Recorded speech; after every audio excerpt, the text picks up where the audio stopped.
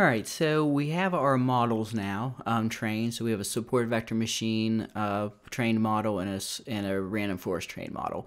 So now we'd actually like to apply that to an image. So that's going to be our focus in this video.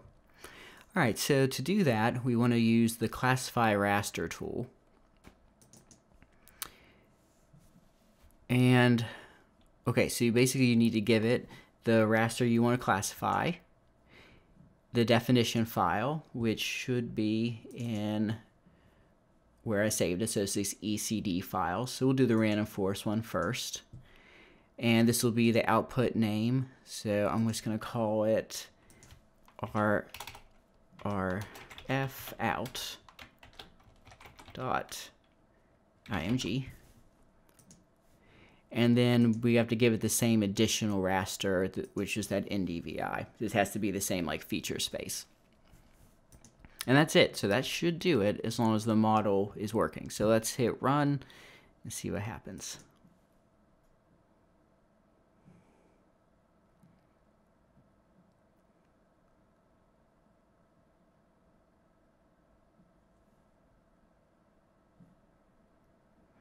And these may take some time, so what I'm going to do here is I'll just cut again, and I'll run both models, and then once they're run, I'll come back in and we'll have a look at the output.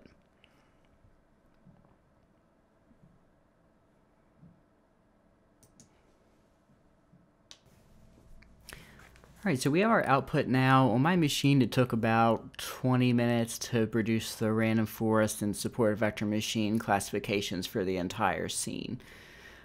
So you may get different results on different data or obviously different machine. All right, so let's just have a look at the results just generally. In the output, this one is the support vector machine output. The blue is water, red is developed, the dark, almost black is barren, and then green is forest, and then yellow is grass. And then same thing for the other image. Oops, it's not on. There we go. So you can see the two outputs there, and if we toggle back and forth, you can see they do look a bit different. We'll talk about accuracy assessment in another, in another module. But I mean, to actually know which one is better, or to quantify it, we would need to actually do like a formal accuracy assessment. But having a visual look can be informative. So some common classification problems I see in this, just zooming around. Let's zoom into an agricultural area. Turn this off. Nope, let me turn on the image. There we go. So there's definitely confusion between the barren and developed classes, which makes sense given that they're probably very spectrally similar, right? So that's definitely an issue. Another issue that I noticed was on really steep slopes, like in this area, these really dark slopes get misclassified as water because they're spectrally dark. I was hoping incorporating the NDVI would help with that, but it really wouldn't, or really didn't in this case, at least not perfectly. So once you're done with or produce a classification, how can you potentially improve it? So here are just a couple of thoughts before we move on. So one thing is to try to incorporate more data. So you could create a raster stack that has multiple layers in it that represent different criteria, and then train and predict to that. So for example, to deal with our water misclassification and the shadow issue, we may want to incorporate a topographic slope surface as a layer.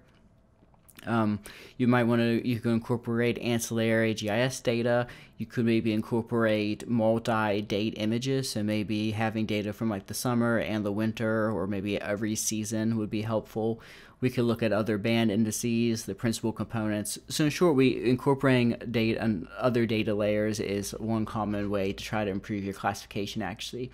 Another option is to just simply zoom into areas that are misclassified and collect more training data over those areas and retrain the model. So in kind of like an iterative process.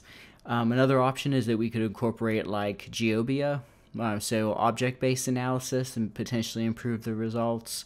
In short, there's lots of different methods to try to improve the performance of the classification. And there's not a right answer for every situation. It's really kind of case specific. I mean, a lot of this stuff is an art and a science. So anyway, that's the whole classification process from collecting training data to training models, and then using our models to predict back to entire image extents. What we haven't talked about is validation, which we'll look at with other data and other examples.